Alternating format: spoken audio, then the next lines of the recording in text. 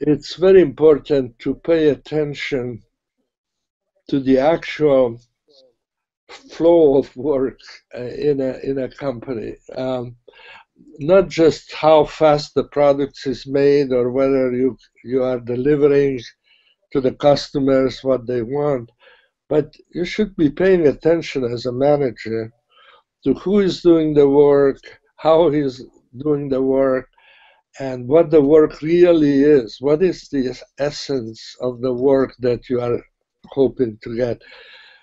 The Once you pay really attention to that, you may notice that this person who is working with customers most of the time, this person is not doesn't enjoy talking to people. He's more like a concentrated person who wants to work alone, but not schmooze with people, customers, or so forth. So you say, okay, so this person, we are wasting his strength. He's not doing what he likes to do or can do well.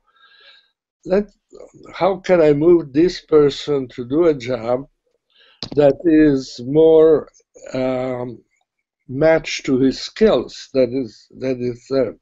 And find somebody else who actually loves to talk to people but has no chance.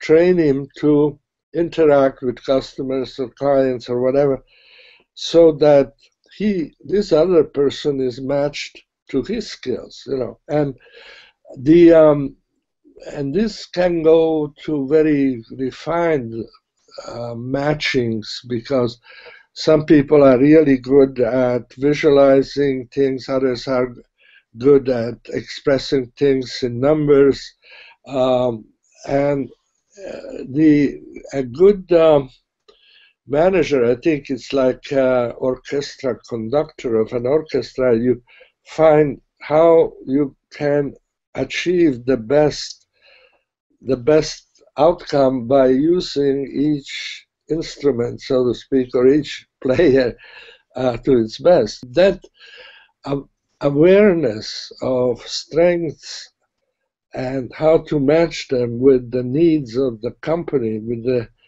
with the things you are doing, that's where leadership, I think, really is the most important part of leadership.